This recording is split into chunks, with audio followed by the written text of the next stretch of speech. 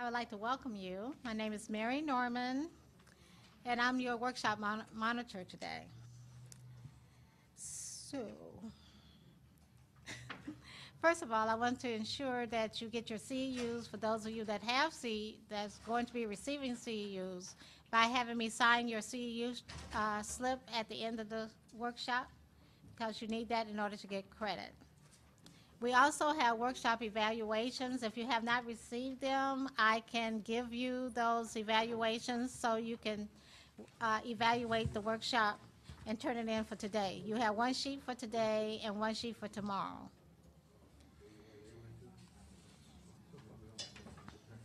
Okay, our presenters today is Sally Wever. Ms. Wever is the director of the Jewish Community Programs at the Jewish Family Service of Los Angeles. She oversees the program that targets specific challenging needs of the Jewish community. She is the founder of the Rabbi Social Workers Roundtable. She has authored several articles of the Jewish family and on multidisciplinary collaboration. She is a professor of pastoral counseling at the Hebrew Union College. I can't even say the word. Rabbinic school? Hebrew Union College, Rabbinical school. Rabbinical school, sorry. It's okay. And our co-presenter is Rabbi Ronald Stern, a member of the clergy staff of Stephen S. Wise Temple in Los Angeles. He is responsible for implementing two aspects of the temple's five-part vision: social justice and community,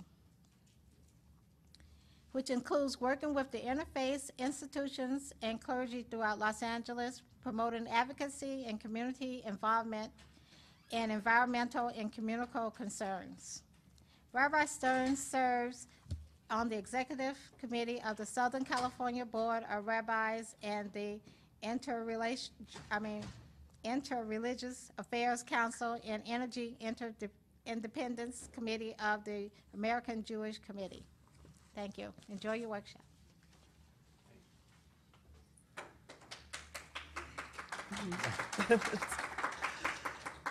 Okay, so we normally would be sitting around a table with you, but we'll be standing up here. But that does not mean that we don't want to interact with you. So we encourage questions. And I guess what I want to start with is that I guess what I really want to start with is, how many of you are members of the clergy? And how many of you are mental health professionals? And how many of you are other? Okay. So since the program we're talking about is an interdisciplinary program, I'm especially happy, that we have a really nice mix today. The program we're going to be talking about is the Rabbi Social Worker Roundtable, and this is a program that grew out of a collaboration between Jewish Family Service and congregational rabbis in the community. For rabbi, you can just substitute clergy, because we really do see this as a replicable program, within a variety of faith communities.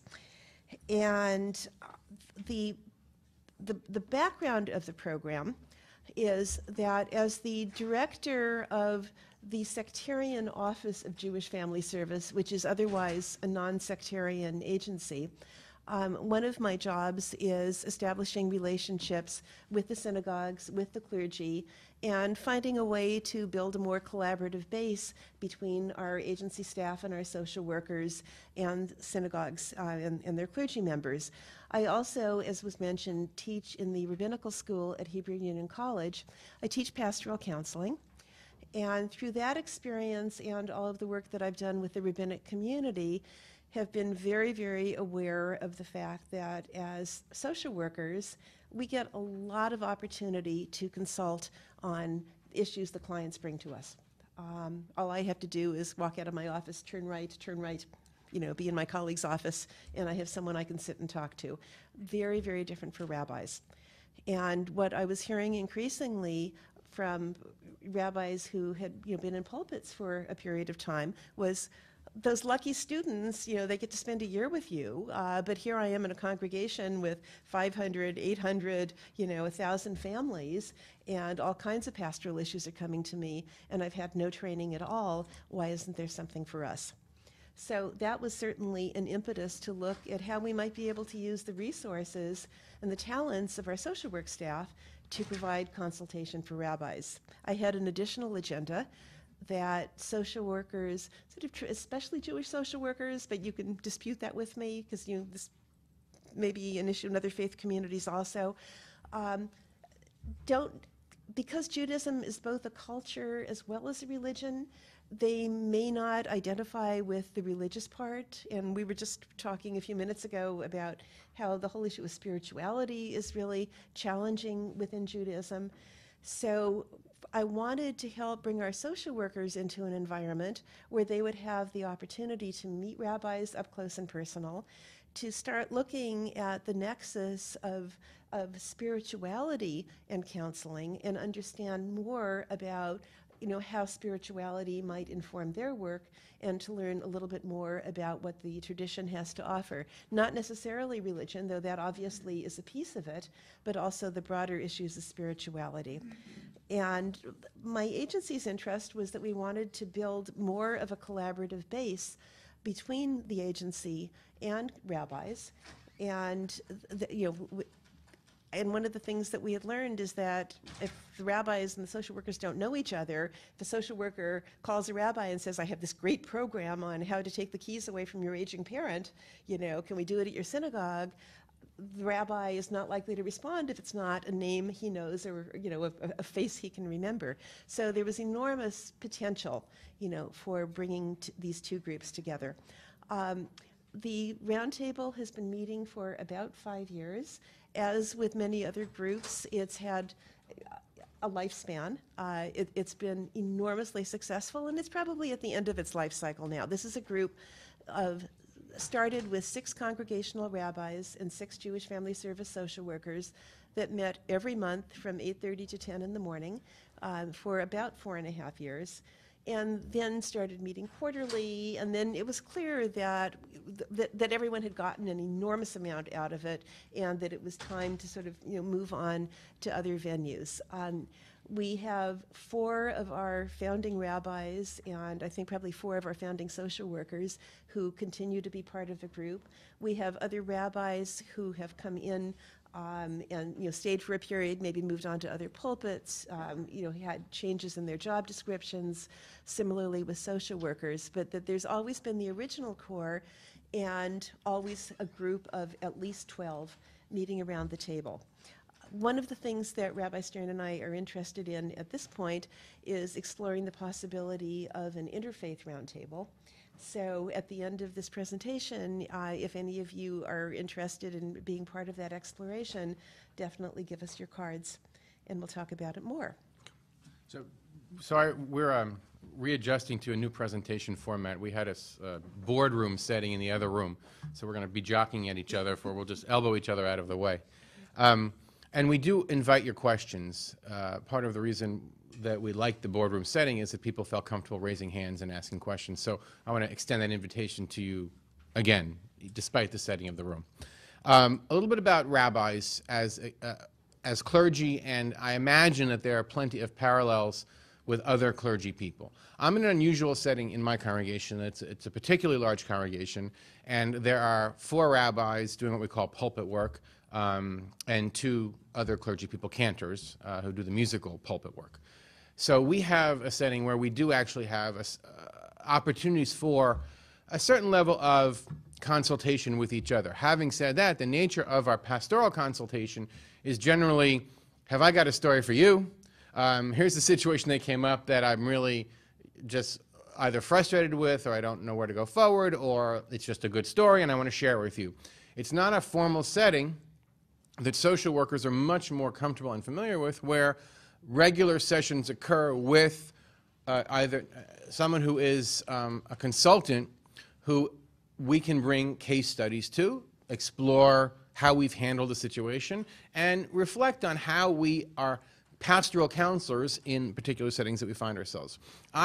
Throughout my rabbinic career, and at the very beginning especially, felt that deficit and actually sought out a professional therapist for me to use as a consultant. The congregation paid for me to go to this therapist and bring my pastoral situations to him, and for him to provide me with insights into the dynamics that were going on in the particular setting.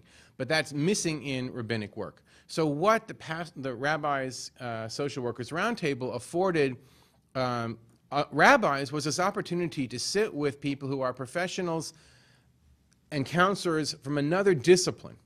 We're not trained through rabbinical school to be necessarily counselors. There are very few rabbis who are identified as pastoral counselors. They may have some experience. They may have a year of Sally's class. They may have done some what we call CPE work, clinical pastoral educational work, in the summer.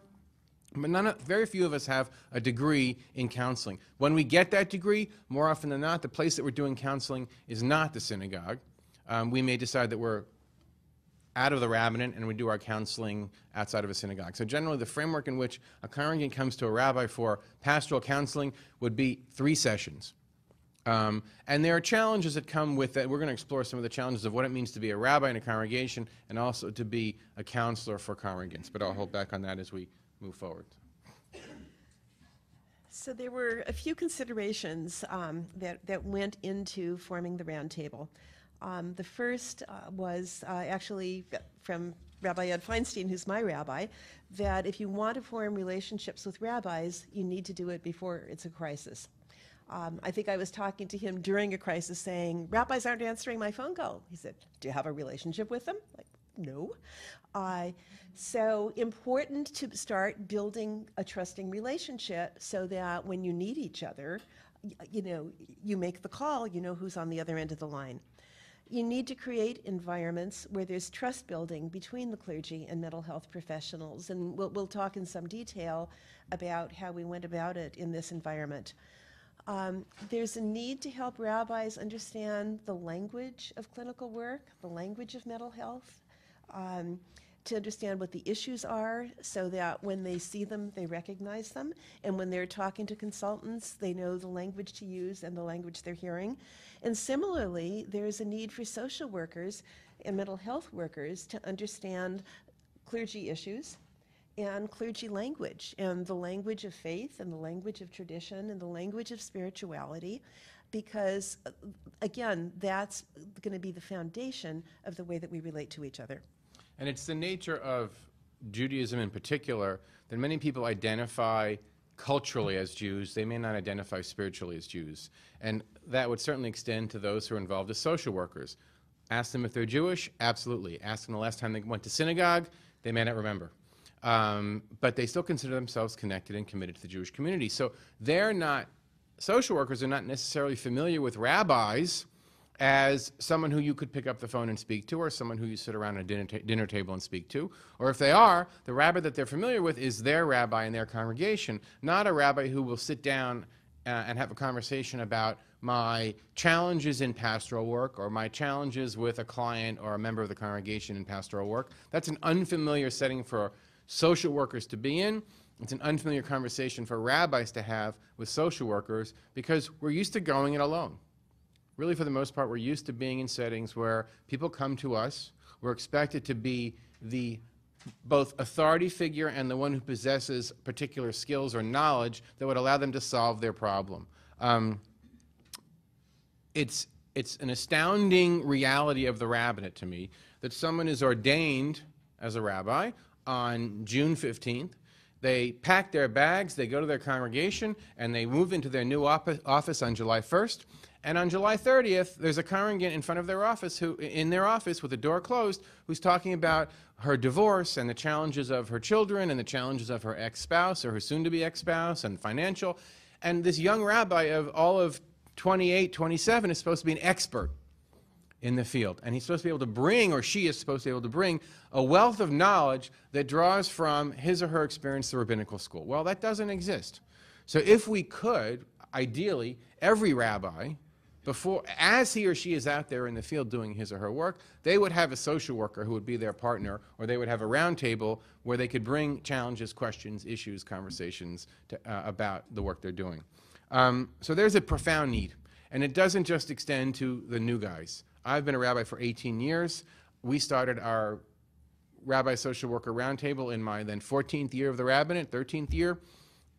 Completely worthwhile. They had brought a lot to my understanding of the work that I do. Now, having said that, doesn't mean rabbis will attend. One of our big challenges is that rabbis are busy. They're the CEOs, they're the CFOs, they're the programmers, they're the religious school teachers, or the religious school directors, perhaps, of a congregation. Again, fortunately, in a large congregation like mine, we can all be more or less specialized in our different responsibilities. In a smaller congregation, it doesn't work that way. So the challenge for us, and I imagine this is a similar challenge for other clergy, is how do we get the clergy person to attend this event and to commit to several years of participation? Because it often was at least 3 months as a start. We figured if they came for 3 months, they'd stay. They'd be hooked, Yeah. right? And some people didn't get hooked, and some people actually came in, said, "This is going way too slowly for me. I need answers to my questions." And we had all been together for 2 years, and we were much more comfortable with process. There's a need to teach rabbis what they don't know, because some of us don't even know what we don't know. We think that it's enough to provide insights from the tradition, and that will on some level help a person go through their process. We think that it's enough to perform the ritual, some of us do, of a wedding or of a funeral officiation or of bar bat mitzvah, and that the process itself is all that we do. And what our experiences in the Rabbis Social Workers Roundtable have taught all of the participants is no. We are counselors throughout the process. The extent to which we want to engage in counseling as the process is going on may or may not be. That's a question. But we are certainly, as we're involved in life cycle events, just because they don't present to us as a family with issues or needs, or they haven't come to us and said, we want to have a dialogue about this issue in our family life, doesn't mean that when we're officiating at a funeral, we're not counseling a family with dynamic issues that exist in the family. Sally spoke about the need to create a connection between rabbis and social workers for us to know each other. I've reached a place, Sally and I have been working together now for 5 years, where when I have a question, I have a social worker that I can call, and that social worker can also send me to others and help me when I need to refer people out to other settings for therapy. A piece for rabbis that was an agenda item for us, which is hugely important, is for us to teach social workers that religion has a place in counseling, and how they can use religion, not necessarily their religious preconceptions or their religious issues, but how they can use conversations about God, conversations about ritual, conversations about family structure, in as much as they reflect a religious context in their own work as therapists. And that, I think, for the social workers was the most eye-opening experience for them. As the rabbi said, we would naively, or innocently, I should say is a better way to put it, look at a therapist and say, and as they're talking about some situation, and say, well, did you ask them about their understanding of God? And the therapist would say, well, that's not my job. I don't want to get into that because I'm not an expert. And our conversation would then evolve into one where they wouldn't walk out of there as an expert, but we were the perceived expert, so we had something to add to the conversation. And so social workers then generated a knowledge about how religion could enter into their conversations with their clients. Yeah?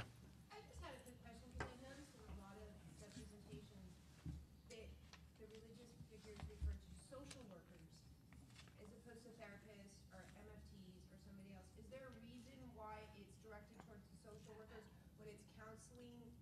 We actually, yeah, we had MFTs and a psychologist as part of the, quote, social work staff.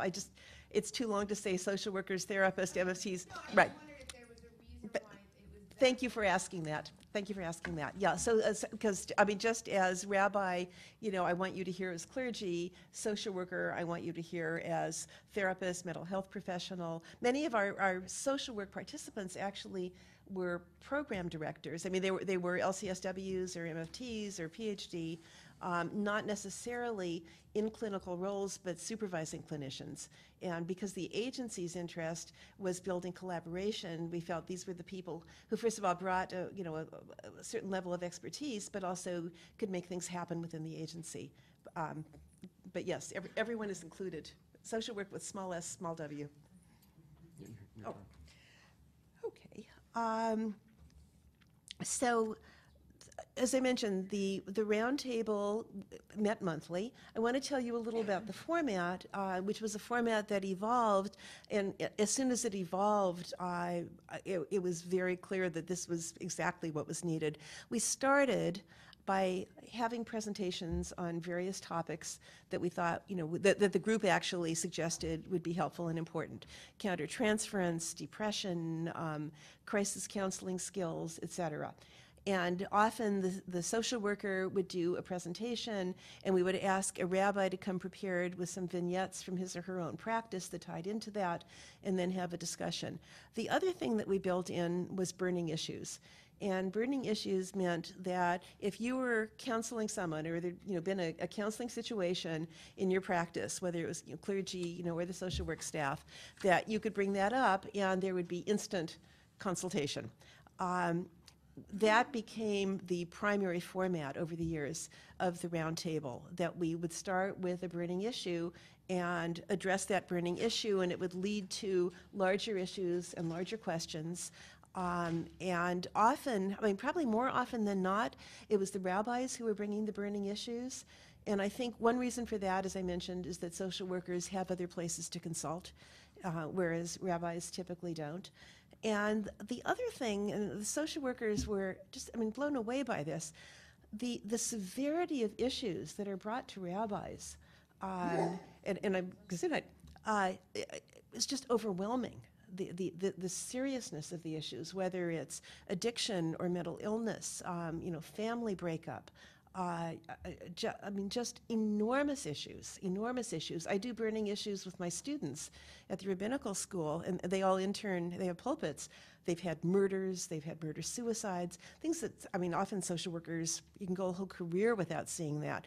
So a burning issue is often really a burning issue. And for the rabbis, they're going right back into the involvement around these issues with their congregants. Yes? Just a structural question. So the meetings, we're going to be talking about depression, and then you bring a vignette about this. And number 3 is like burning issue. That's kind of, what do you need to talk about today to help you today? Yes. Exactly. And what happened is we sort of after like a couple of years, we got rid of the presentations. Because if we started with what's a burning issue, an hour and a half later, we were still talking about where the burning issue led us. And it was I think it was a very, very helpful format. It was clearly very important for the rabbis because they really, really used it, and they brought really challenging issues. And it gave the social workers an opportunity, to do not only a lot of consulting, but to start really understanding both the kinds of issues that people brought to their clergy, the profundity of those issues, and to explore, look, what's different about being a rabbi? And we'll get into what some of the differences are, but that you have such a different take on this, and it's actually enlightening as a social worker to hear about how you're working with that. One of the first times a rabbi during burning issues made a suggestion, based on her own experience, about a ritual that she would use with this particular client. One of the social workers was just, she said, that's so amazing. I can't even imagine going to my own rabbi and having this discussion, let alone, being able to engage in a ritual that might have real meaning to me. It was one of those breakthrough moments for the social work staff of beginning to put together how we're all healers on the same journey with people and have so much to bring. I'm sorry if I missed it, but what was the frequency at which you were meeting? Monthly. Okay. Yeah, so it was, 8:30 to 10 seemed to be the best time at a location that everybody could get to. Never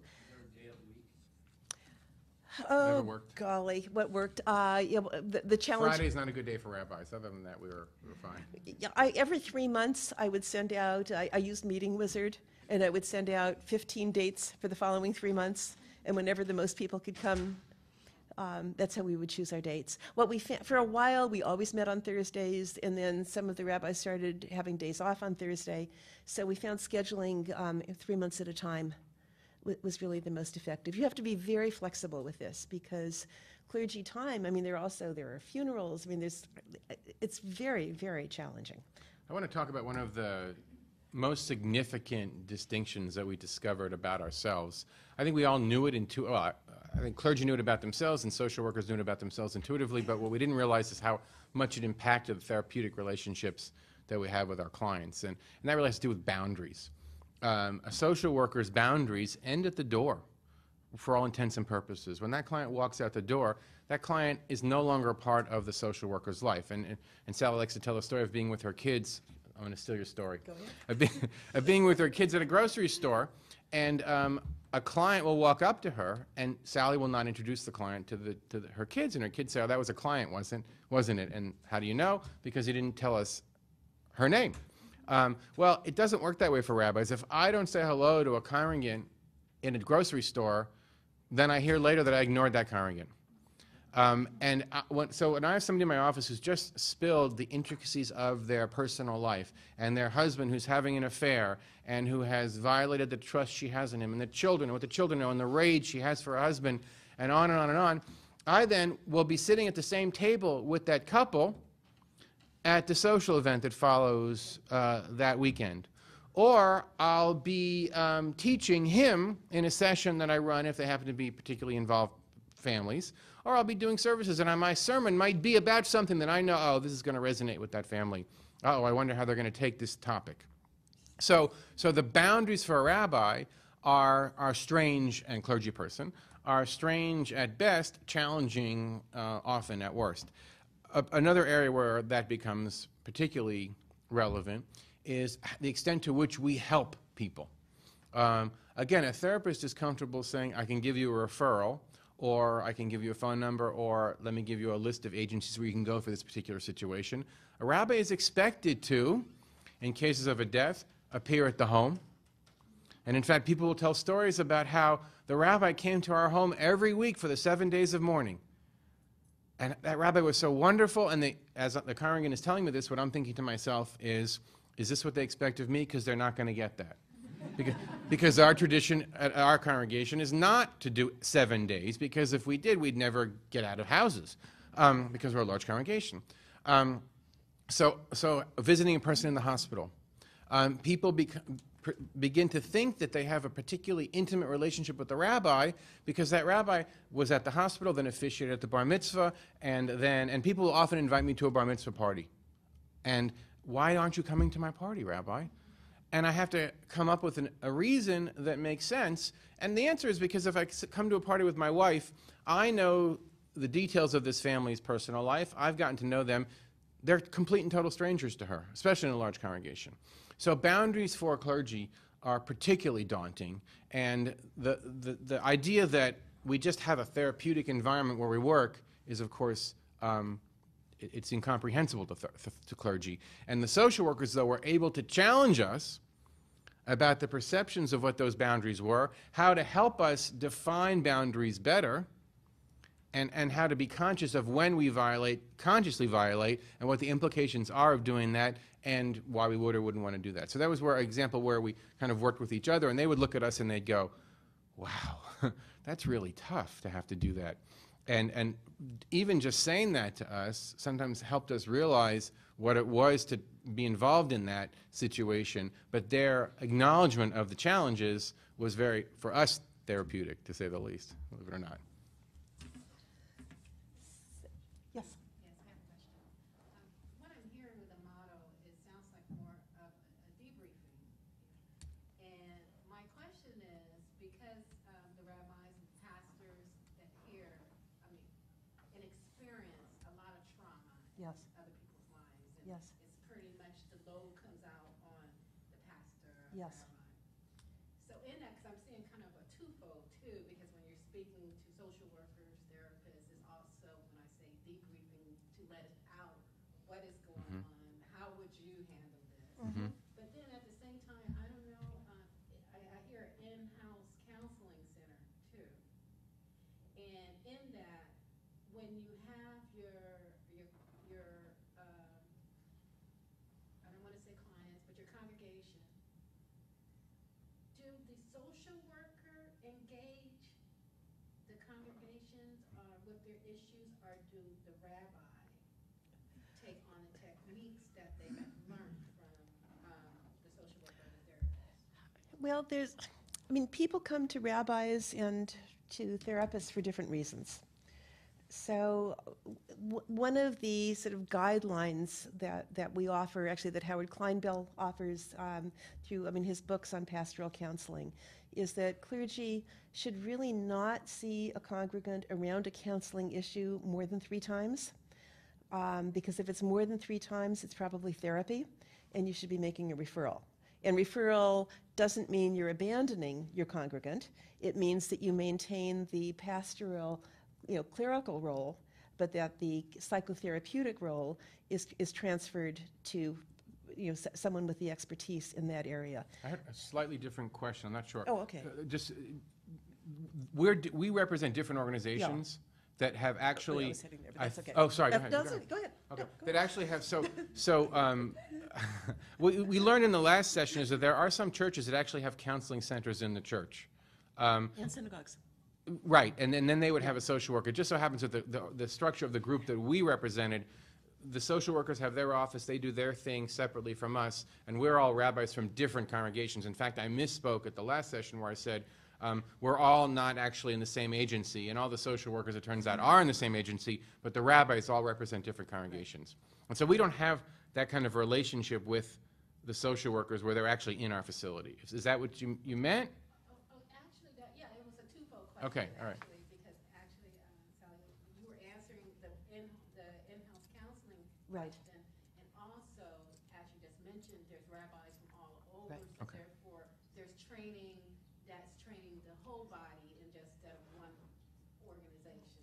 Absolutely, yeah, and that was very much the intention, that we wanted to reach as many rabbis as we could, because we felt this training was imperative, and the opportunity for them was imperative, because the rabbis had already told us that. And also, as I said, that we wanted to develop a collaborative relationship. Another piece of it, though, is that if rabbis were seeing congregants where they realized that they needed, further assistance, our hope, and this started happening, was that they would refer them to Jewish Family Service, because now they knew the social workers. That was another challenge, rabbis don't want to refer to a faceless clinic. They have therapists in their congregation, they have therapists they work with, and Jewish Family Service, because of just the enormous size and scope of it, has a faceless quality. So the tendency was that if rabbis made referrals to us, they would think, well, I can refer seniors, because they have lots of senior things, and if someone is mentally ill, standing in my office mentally ill, I'll refer them. And it was partly because they didn't quite know what to do with someone who was mentally ill, and didn't understand that there were other reasons that they could refer clients to Jewish Family Service. So that was something that grew out of it. The issue of referring clients to rabbis was the other side, because social workers my social workers never thought about that. That actually was another one of the really moving sessions where one of the social workers just said, because a rabbi said, well, you keep talking about us making referrals to you, why don't you make referrals to us? She said, well, why would we refer someone to you? We're like, okay, let's talk about that. Yes. I really like the idea of limiting 3 sessions, because I see in our community years back, it was a pastor and a woman got involved, and it was just terrible. The 3, what's that based on? Is that based on custom? Is that based on research, or is that based on common sense? It's actually a basic tenet of pastoral counseling, and I do refer you to Howard Kleinbell's book on pastoral counseling, which is, he's sort of the patriarch of this field. But the reasoning behind it is that 3 sessions gives you the opportunity to assess what the issues are that are being brought to you.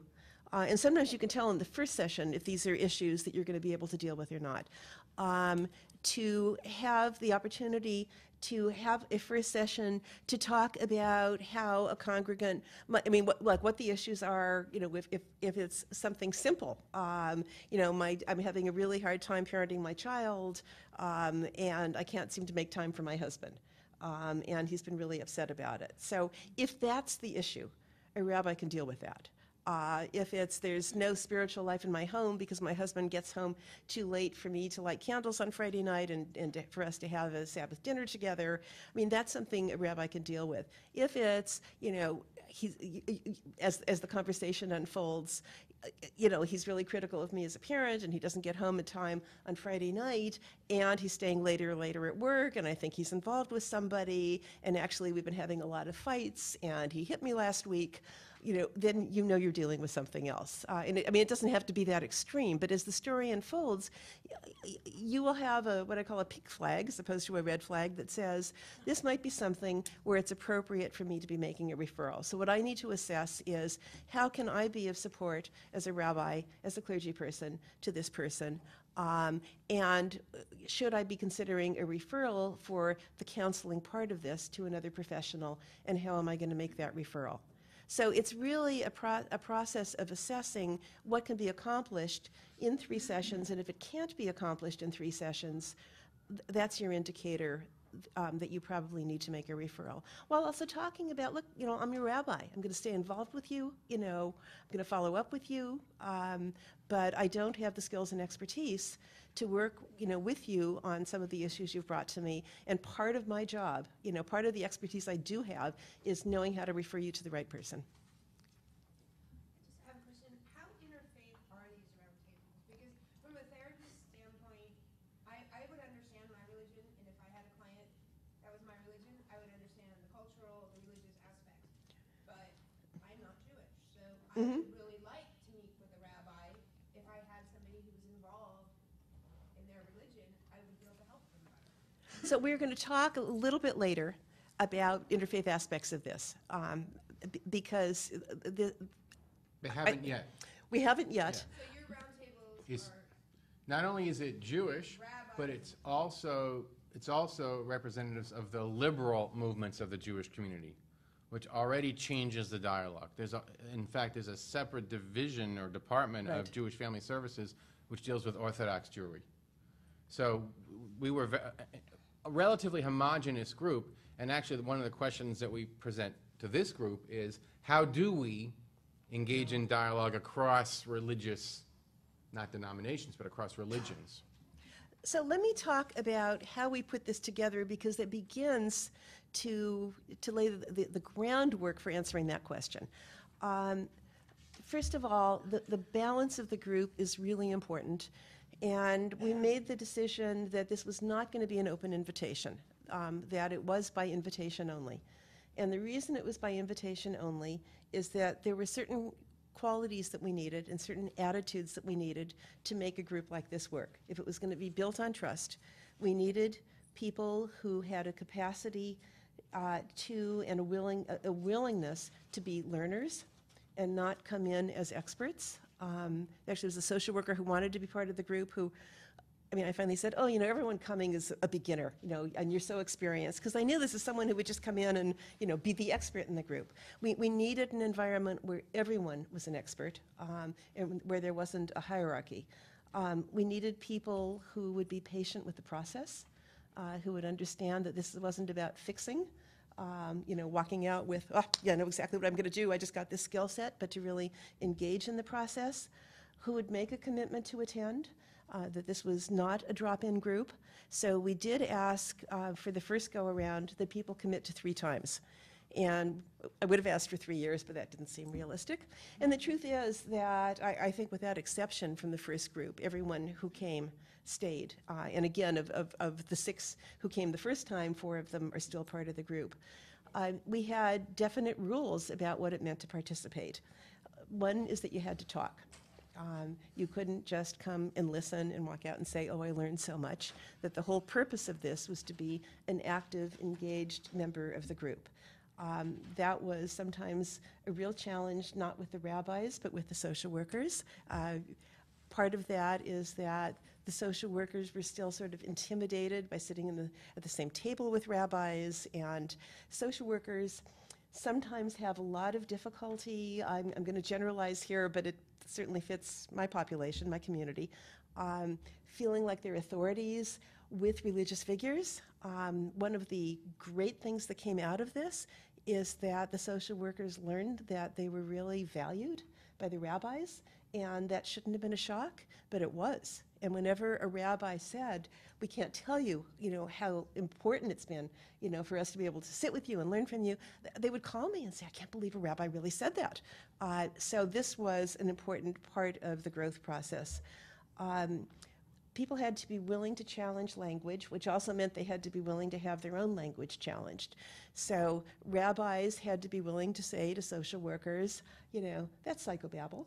I don't know what those words mean, talk in English. And We were more polite than that, though. no, actually. Not that I recall. You had to have a sense of humor. You absolutely had to have a sense of humor. And social workers had to risk revealing that there were things they didn't know about their own religion and say, I don't know what that word means, I don't know what that ritual is. One of the social workers, actually the first time that happened, one of the social workers was sitting and she was listening intently, and then she finally said, I have no idea what that ritual is that you're talking about. So could you explain it? And I thought, well, good for her. And she came up afterward. She said, oh, I sat there. I was so scared about saying that out loud. Like, what was he going to think of me? But, I did it because I knew that, you would want me to do that. And then 3 other social workers came over and said, oh, thank God you asked that question, because I had no idea what it was, and I was afraid to ask. But it broke the ice because that question was met with respect. And part of balancing the group, choosing both rabbis and social workers who we knew would be willing to engage in this kind of process, wouldn't be intimidated by this kind of process, really, help people take chances. And I think every time someone risked exposing themselves about not knowing something, it was met with such respect, that it just strengthened the foundation. Confidentiality, obviously, was a rule. That was what was said in the room stayed in the room. My role as the facilitator was not at all as the expert. I mean, it was really to organize it. I was the contact person both for the rabbis who would call and complain that the social workers weren't talking enough or weren't bringing in enough of their case vignettes, and then I'd be the nudge with the social workers saying, gosh, you were all so quiet, and if you want to be part of this, you really have to be more engaged, and so, I'm sure that you have an example, from your practice that you could bring, and you're assigned to do that next month.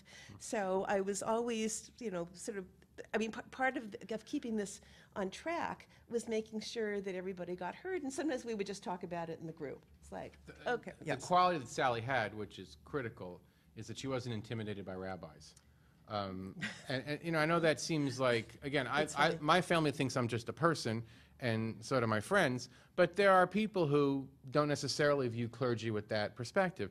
And Sally was able to, because she's been around rabbis for her life, and she teaches rabbis, and to be able to actually challenge us and say to us, here's this, we need this from you, or could you do this next time, or things like that. And because of her role as I called her and you can analyze this in all its levels, but the mother of the group. Don't analyze it. she could talk to all of us the way we needed to be spoken to, and that was important. That's an important concept. Yeah. I just have a quick question. Are there times when traditional religious Orthodox Jews views are at odds with social work practice, and how do you usually handle that? One of the reasons that Jewish Family Service has a whole separate department called Elenu, which is our Orthodox counseling unit, is that there are definitely instances where there are challenges in terms of values. One of the things that we talk about, maybe Ron will talk about that a little more, is the whole issue of, as therapists, what kind of value base do we bring? And do we bring, that as liberal Jews, we certainly don't bring a strong religious value base. Within a more fundamentalist religious community, whether it's Orthodox Judaism, or forms of Christianity or whatever, there are religious beliefs that are so completely tied into the values of the community that to have a therapist who didn't accept those values and those beliefs and those practices wouldn't just be problematic, they would have no credibility. So the issue, for instance, about birth control could be enormous in the Orthodox community. I mean, if a woman came and said, I have 10 children and I don't know what to do, my husband wants more children. I just don't know, if my body can stand it, but it's really what God wants of us. You need someone from inside that community to be able to address it. And they work in that program, they work very closely with the rabbis, and they've really been able to do similar kind of consultation with the Orthodox rabbis as what we do in the Round Table, so that there are rabbis who Orthodox rabbis whom Orthodox clients can be referred to, who will be able to be more pastoral in their approaches rather than just saying, this is what the Torah says and this is what you have to do. So it calls for an enormous amount of sensitivity to where these issues are coming from and what's required within a religious community. And having said that, and that certainly defines and characterizes the nature of the Orthodox, nonetheless, we still are, as clergy, carry a certain milieu that comes with us to the encounter. So one of those, for example, and this is something that we all actually were challenged by, is our role as an ethical guide and the voice of morality So my story is of a woman sitting in my office whose wedding I had officiated at 2 or 3 years ago, and this is the whole idea of longitudinal experience with couples, who was telling me that he's very unsatisfying and that she's very unsatisfied in the marriage, and she's having an affair. So here I am as a rabbi encountering the fact that this woman is telling me that she's doing something which, in my ethical standards, is inappropriate.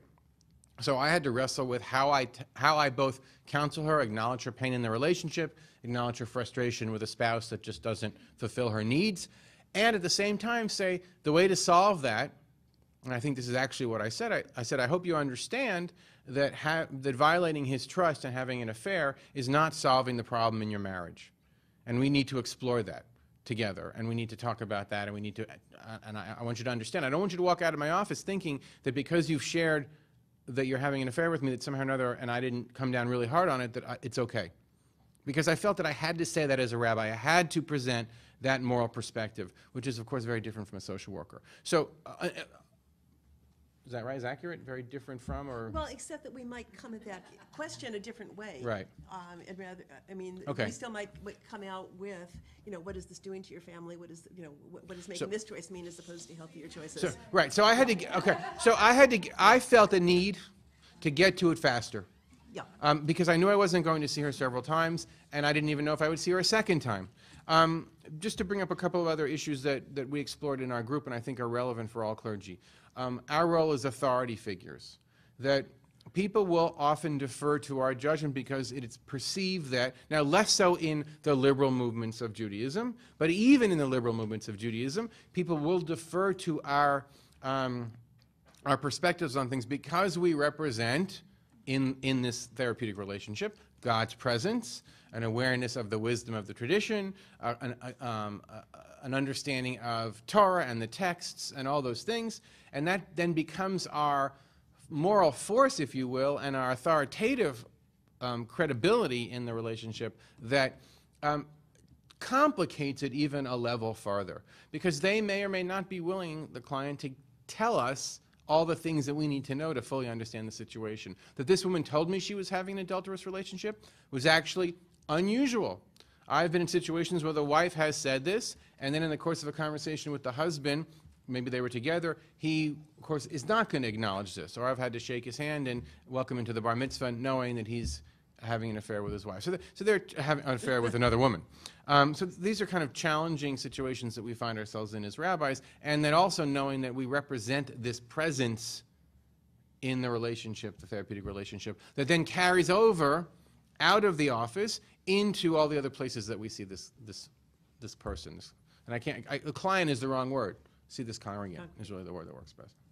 One question, is there a charge for those 2 visits? That's my first question. For the rabbis, no. No, there's no charge Yeah. for that. Okay, and I think you answered part of my question. Being a social responsibility from the point of view of confidentiality as Yeah. well as the ethical issues and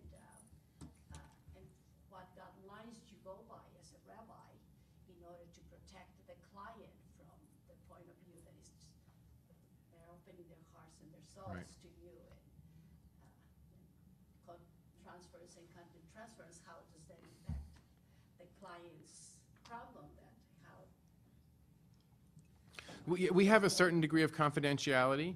It's not, and this is where I guess a priest in confession has a whole different level of obligation to the client than a rabbi would in conversation in an office. But we do certainly have a level of, I don't know that it's actually a legal confidentiality, believe it or not, but it is we consider it to be a moral confidentiality. It's gray. Yeah, exactly. It's gray. so you don't have to have certain license for it? We had a session on this, but I forgot. So. Yeah, I mean, it's very gray in terms of, for instance, child abuse reporting, about what penitential relationship means. But certainly, in terms of the standards of the roundtable, we talked about confidentiality. And, I mean, the importance, I mean, in fact, rabbis hold an enormous amount. And they have to, because then they're in social relationships, you know, where all kinds of things can spill out. So I think in general, rabbis do hold to that standard. You'll see there's an article in the booklet that you were given that we published about the roundtable, and it has a lot of vignettes that were shared at roundtable discussions, and all of that was vetted through the rabbis that, you know, I tried to, I mean, disguise the situations. I mean, the rabbis didn't mind the situations being used, but we worked very hard, you know, to make sure that if anyone read it, they wouldn't say, oh my God, that's me. I didn't get the feeling that you were using names anyway. It sounds like a medical case study, so it's a learning example. Yeah. It's not specific names and all. So Yeah. I would think in that way, it's more learning and not really a breach of confidentiality. No, but for me, the confidentiality is within the congregation, and actually I encounter this almost daily. A congregant who I've had conversations with, and I've gotten a deeper sense of who she is, wants to be on the board of directors of the congregation. And I know that she's absolutely not qualified, in fact will be destructive in a committee or a board of directors, and I have to, how do I tell somebody, a professional in our congregation who's not a rabbi, who doesn't have that kind of a relationship, that this person shouldn't serve on that committee, even though they really want to? Because I happen to know these things about that person. So that's where the confidential, not with the social workers, because we wouldn't share names and they didn't know the people either. No, but really it's because of the complex way that we relate to our clients, our congregants, that makes confidentiality both incredible burden, you know, even to the point of coming home and telling my wife. So you know, pillow talk, right? Spouses, where who do you talk to? If you can't talk to your spouse about your challenges in your work, especially, you know, and unburdened on some level, but the challenge is that she might be able to put two and two together and figure out who that is. Yeah. So how do we have that? Some of what we learned, you know, early on had to do with, I mean, what we're now talking about, some of the unique differences between therapists and clinicians and clergy. One, obviously, is the training. The issue of boundaries includes such things as, you know, that, you know, as a clinician, I can say, I'll see you, you know, Thursday at 3 o'clock. And I know that when I'm out at the supermarket or in Loman's dressing room, that if I see a client, I'm not going to go over and say, oh, hi, how are you? I mean, that person can either acknowledge me or not. It's their lead. I am not likely to have the experience of walking out to the parking lot after a meeting and having a congregant say, oh, Rabbi, I just want to take a minute of your time. You know, I know it's really late. You know, I know it's already 10:30, but actually my marriage is falling apart. You know, my wife is having an affair, and, you know, my kids are flunking out of school. You know, and there you are in the parking lot, having to figure out what to do with this pastoral moment and how to put boundaries on it so you can both get in the car and go home. That's not unusual. That's more usual than unusual. More usual than unusual, the informal. I'll share actually an example from one of my rabbinic students, because the students, when they go to their pulpits, often used to stay at congregants' homes. I mean, they're in places like Juneau and small towns in Montana, Utah. So a student had shared with me that he was staying with his family. Husband picked him up, and as they're driving, the husband said, "You know, I know you were planning to stay with us, but actually, my wife and I decided last night to divorce."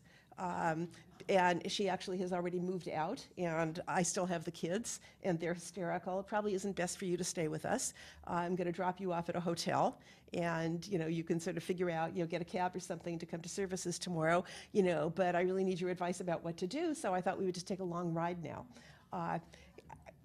I mean, it doesn't happen to social workers, So, and this was one of the things that was so stunning for the social workers in the roundtable is, realizing the pressure that clergy are under and the lack of boundaries, boundaries and the perception of the congregation.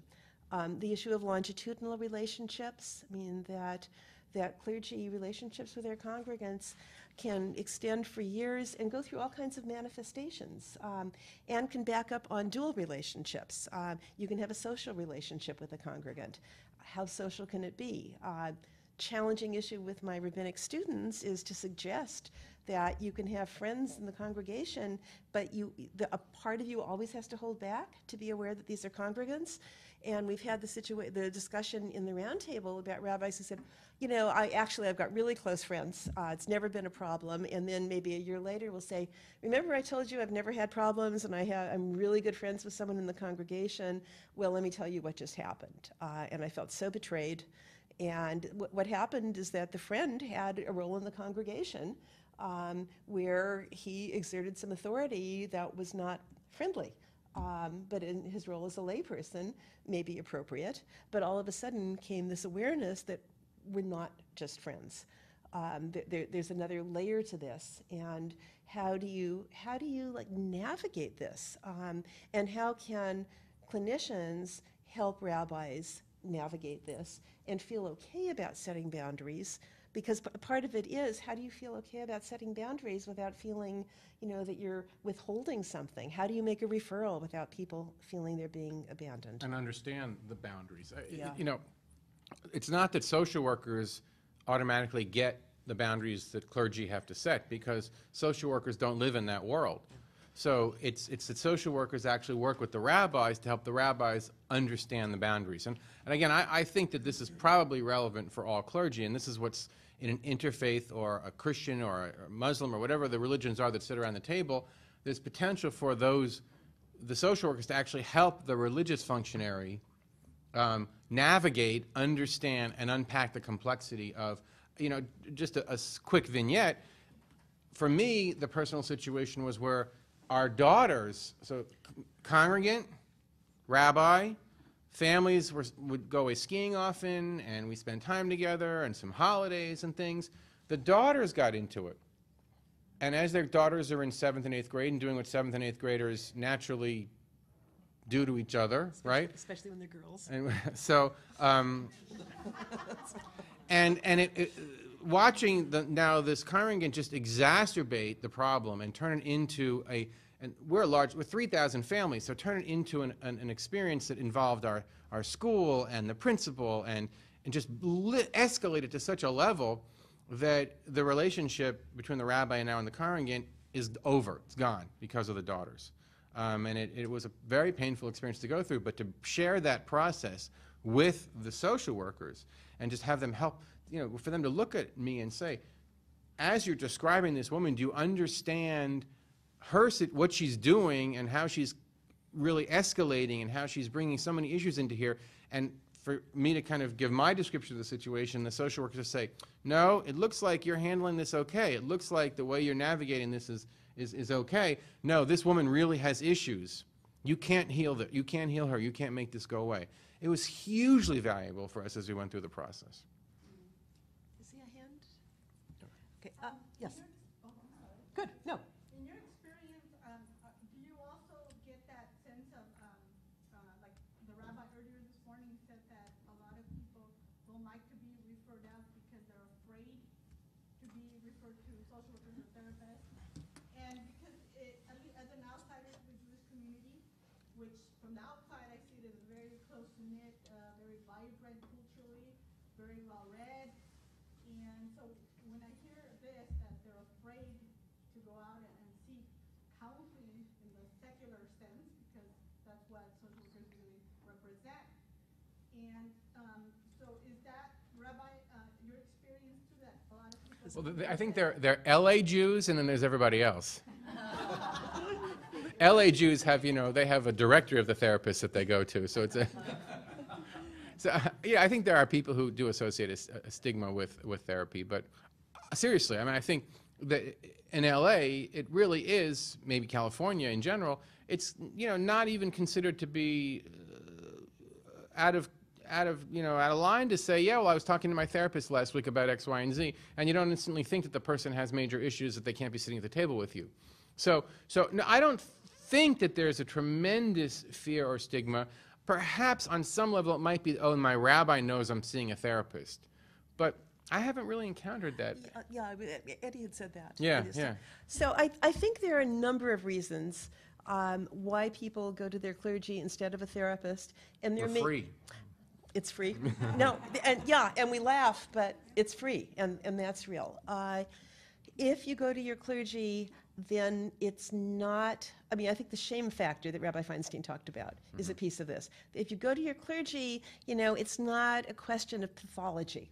It's not that something's really wrong with me. I'm just consulting with my rabbi. And rabbis have the choice of playing into that, or saying, you know what, the kinds of issues I'm seeing here, you really need to see a therapist. So, yeah, I think there's a shame factor about needing help. Yeah. There's a resistance. I had a wedding couple where I basically had to say to them, I will not meet with you again until you get yourselves in therapy and have had at least 2 sessions with a therapist. So it was more that I'm fine, I don't need a therapist, than maybe that was underlying that there might have been some resistance. But, it varies, I guess, is the only fair answer. Yeah, and then Karen, yeah. I mean, I would think of it as maybe like a conduit. The congregant goes to the rabbi, to the clergy, to say, I got a problem here. Let me see the rabbi, and they'll give me some words so I can fix this at home. And then to their real honest surprise, the referral to a therapist is coming to it. And I think that's a vital role that the rabbi would play. Absolutely. Someone who has a good relationship with the rabbi would get that referral where they would never think of looking up Jewish Family Services. Right. Absolutely, Right. And making a referral is a skill. I mean, you need to learn how to do that. So it's not just, oh, I'm going to give you a name. Karen. But I think the issue of the question about is it a stigma and thinking about specifically in the Jewish community, and it may be, the rabbi here is talking about his particular congregation and finding that there isn't much resistance to referral.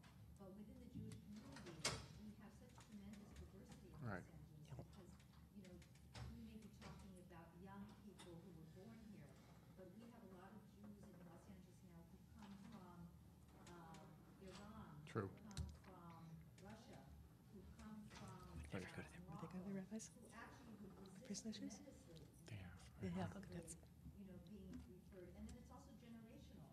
Yep. Because older generation people, like, what's therapy, Right. What is that? Right. Does it mean anything? So it's hard to generalize, and I think that's true for all religions Yeah. and cultures, that there's a lot of different kinds of diversity within each groups of people. And certainly, I think younger people born in the United States and growing up with the fact that therapy is a far more acceptable thing are much more prone to say, yeah, everybody goes to a therapist. But then you've got a lot of other kinds of resistance. Yes. And I think people do come to us first, also because of that whole role of us being the moral guide that will be able to provide them with affirmation or provide them with some insight. So they may not even think I need a therapist for this situation. I'm just thinking of a real life scenario of a woman came about parenting advice. Now, I haven't written any books on parenting. And I am a parent, but I haven't written any books. I have helped parents over the years. I have had conversations. I have been to parenting seminars, but I'm certainly not someone who's considered myself a parenting expert. And yet, she came to me saying, "You're the rabbi. You must be an expert in parenting. You can give me insights into my situation with my child." So I want to talk for a minute. Oh, is that a question? Yes. Yeah, I think the roundtable this is a great model, and I think it could be replicated with other faiths. I'm just thinking, I come from a rural community, and I'm just thinking, and I can also see how the roundtable also could prevent some breakdowns, and because you have this transfer of information. And my question is, and it'd be good for mental health for all involved. Mm-hmm. But sometimes when we refer to a therapist, things happen in terms of the therapist then makes the CPS, you find Yeah. out things, Yeah.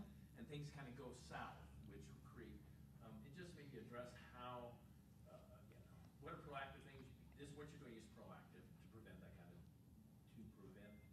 some of that kind of crises or whatever. But any suggestions on how to really minimize those types of things, because they're going to happen because it's the nature of the beast. Well, I mean, there were different things that might happen. I mean, you referred to a CPS report. I mean, if there's a child abuse report, I mean, the truth is we can't minimize that.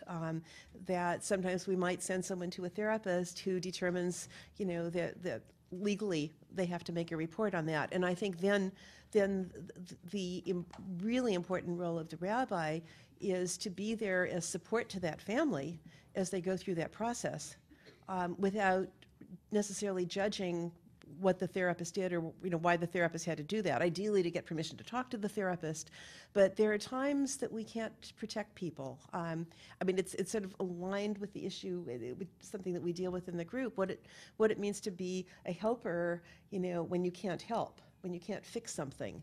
And sometimes we work with families where we really can't fix it. If someone finds themselves, I mean, you've made a referral to a therapist, and actually my recommendation always is to refer to a minimum of 2, but ideally 3 therapists, to never just give one therapist. Because if you just make a referral to one therapist, you're saying, I know that this is the best person for you. Well, I'll tell you that I know after almost 40 years in the field, that there's a lot of chemistry in therapy. That a lot of it is skill and training, and a lot of it is chemistry.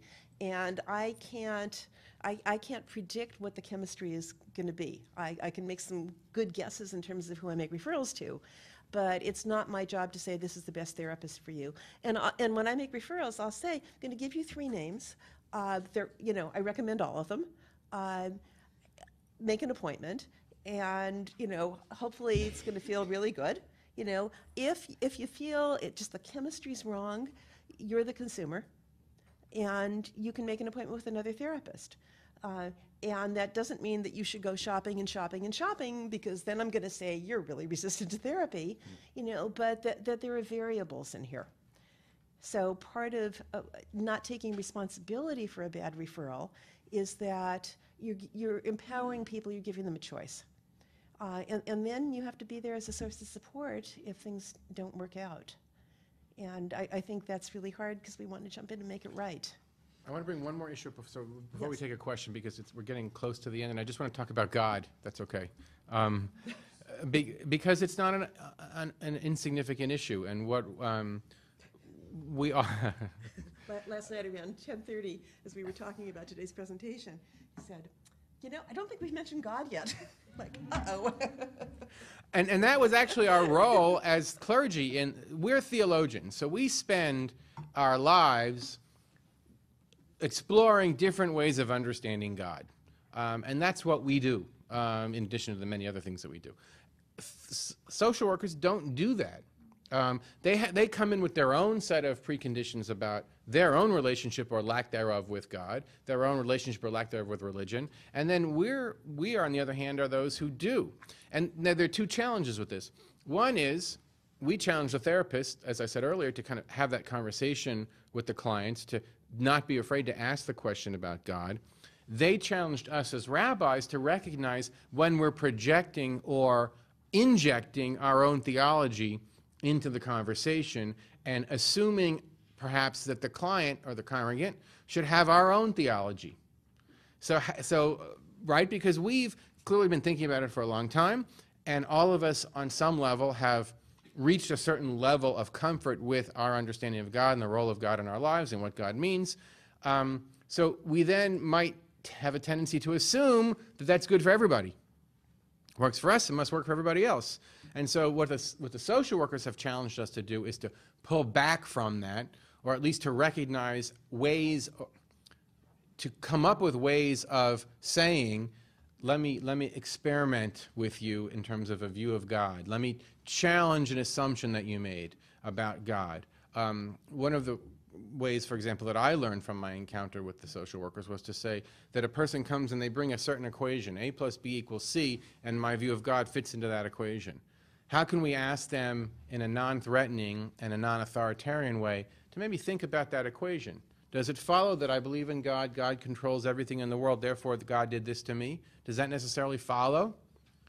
Is there another way of thinking about God? And so we've learned to bring our knowledge of different theological understandings into our conversations with congregants in a much more process-oriented way.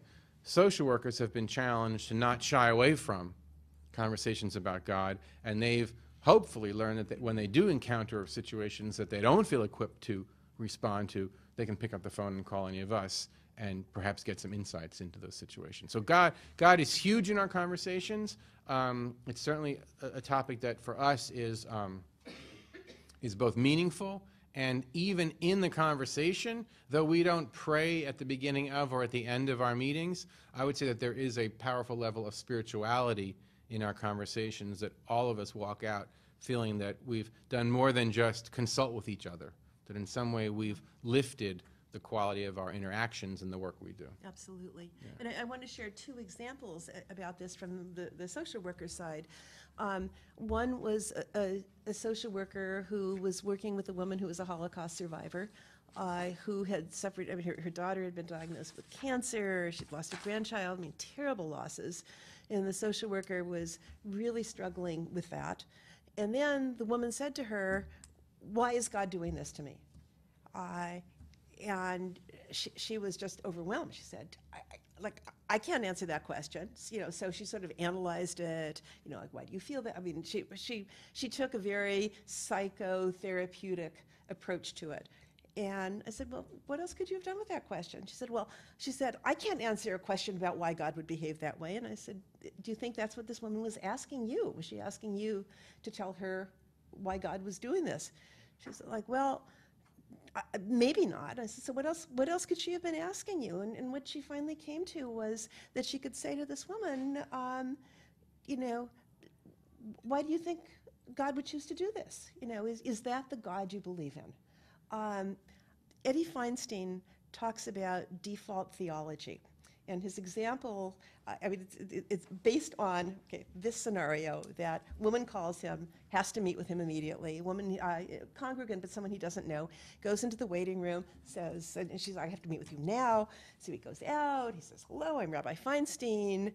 And she said, I'm here with only one question.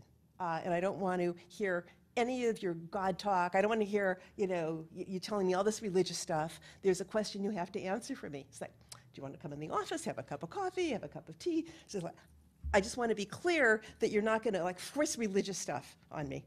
He's like, come in, we'll talk. And he's thinking, she came to me, I'm the rabbi.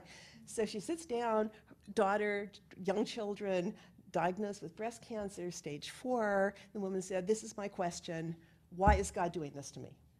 And he said, it's like having the Times New Roman font on your computer, that you might switch to all these other fonts that you like more, and every time you turn it on, it goes back. The default theology is that when people are in a terrible crisis, that people who swear they don't believe, all of a sudden, there's the question, why is God doing this to me? So the imperative question, whether it's from clergy or from social workers, and that was something I think the social workers came to understand, is to say, well, what does that mean to you? Is this the God you believe in? And in fact, when the social worker said to the Holocaust survivor, is this the God you believe in? Do you believe in a God who would do this to you? She said, no, I'm an atheist. But that was the default theology. But you don't know that unless you ask the question. And you can't ask the question if you think you're going to have to be a theologian when you're only a therapist. So that was one example. The other is that in terms of the impact on the social workers, during the period of Hurricane Katrina, we had one of our sessions, and one of the social workers said she was just really upset. She wasn't sleeping. She was feeling so much despair about both what had happened as a result of the hurricane and what was happening with the government and the way people's lives were devastated. And then she felt so incredibly alone and just didn't know what to do to sort of pull herself out of that. And one of the rabbis said, did you think about going to services? And the social worker sort of did a double take, and the rabbi said, yeah. She said, she said, prayer's nice. She said, but community's also nice. And you might want to go to services and be with a community, that's also struggling, with what the meaning of this is. So one of the other rabbis said, actually, I'm speaking about that Friday night. I'm speaking about where was God in Katrina. And the social worker went, and she ended up joining the synagogue.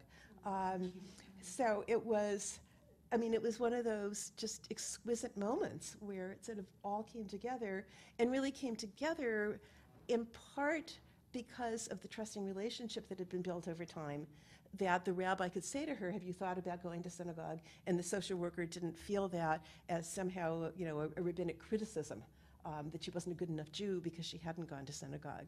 So there's so many, important nuances in creating an environment where you can talk about these issues. And I would actually throw that question out to the group. And what is the role of religion in our society?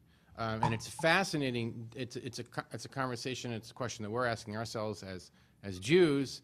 But it's even a question that the evangelical movement is asking themselves.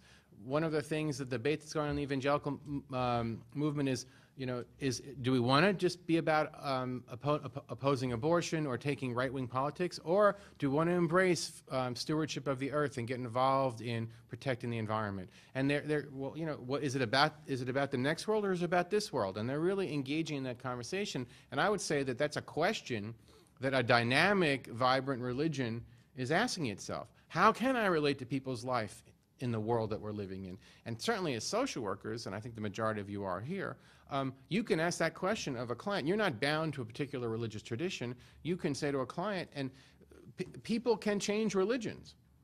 And perhaps one of the responses to therapy, and now of course I don't want them to leave my religion, but honestly, one of the responses to therapy, or one of the, I think, the challenges of therapy can be, maybe you're in the wrong religious tradition.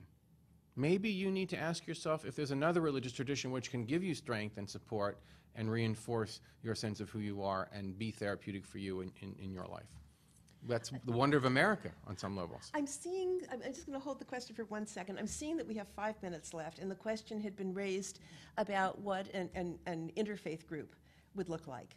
And since it's obviously something that we're quite interested in pursuing, some of the foundational issues that we considered in terms of creating the roundtable would be at play with an interfaith group. That it would have to be people who were willing to be learners, who were not judgmental, who were open to diversity of thought and belief, and wanting to, have the capacity both to engage and to engage in a respectful way, with people who might have very different worldviews. As social workers and rabbis did at the beginning of this. We had really different worldviews. And to see, to find the common ground in terms of both personal growth, bless you. Again, we haven't even talked about countertransference, but let's just assume everybody knows that, countertransference is a big part of this. People willing, to risk being able to talk about, how they react to certain situations and how they might learn from each other and be more reflective, about what their experience in either as a clinician or as a pastoral counselor is. Their faith traditions and observances and rituals and prayers in ways that were appropriate, which meant that they waited to listen. They listened to the issues people were bringing. What was going to be appropriate? Was there something appropriate from the faith tradition? And if so, I mean, they talked about how they picked and chose what they did. What they picked and chose was very different. Their theologies were very different, but that was not a problem in terms of learning from each other, in terms of their pastoral approaches. That there was enormous similarities between them. And I think that was like my first sort of prod to start thinking about, it's been wonderful doing this within the Jewish community, but it really doesn't have to be limited to that. We just have so much to learn from each other. You had a question before. Yes, this is for Rabbi. A lot of the clients that I work with their economic level is very low. And so one of the things is before it was, I'm glad for this conference because now we will be able to address the issue of spirituality more, because before we were told we were not to, and it was very difficult for me to separate one. But once in a while I will say to the families, families really belong in three places: the church, the school, and the home, and that's it. But because of the economic level, these families are struggling with going to church, and they are struggling all over economics, spirituality, and they are the poverty of the intellect is just so low. What would you say? What would you tell me that I could do to help these families? Well, there's a famous story from the Talmud of the person who asked the rabbi to explain all the Torah while he's standing on one foot. I don't know how I can answer that right with the 2 minutes that are left. I think it's part of a much larger conversation. I think family has to be challenged. And this is, look, it doesn't matter what your socioeconomic status is for this challenge, and that is, where does your happiness come from, and where does your fulfillment come from? And I've seen many families who have everything, and they may not know it, but I see them as the most spiritually empty people I've ever met, and they may have the largest house I've ever been in, and I feel sorry for them. And I've seen people, and this is not, I know this sounds hyperbolic, but it's not. This is the real life. It's for a family to look inward. I happen to have a very close relationship with Father Scott Santa Rosa over at Dolores Mission. And Scott ministers to one of the poorest congregations in the city. It's in Boyle Heights. And the fulfillment that his folks find in the community that's brought together around this wonderful church that he's created, and caring for each other, and the school that they have a Catholic school there as well. And I don't think there's one family that pays full tuition at the school. But they found this sense of community and this sense of belonging and this sense of purpose. And here, our congregation on the west side is saying to this congregation in Boyle Heights, we want to be your partners in rebuilding Los Angeles.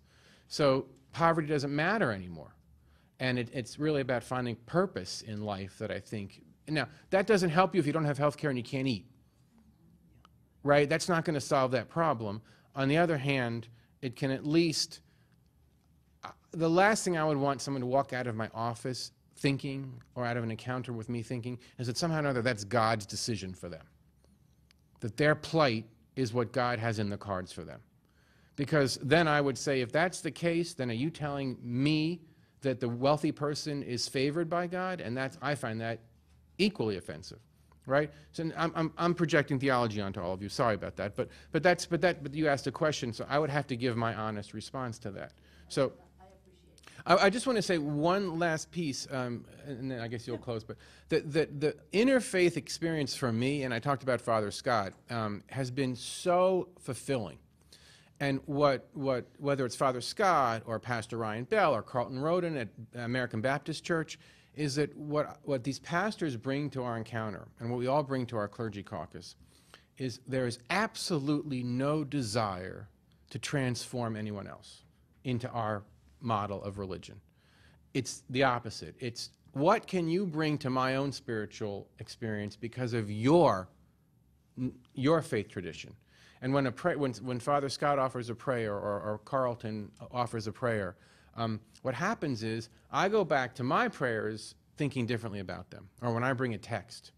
And so the interfaith encounter is, and this is really, we have to recognize this is a product of the modern world that is really exceptional.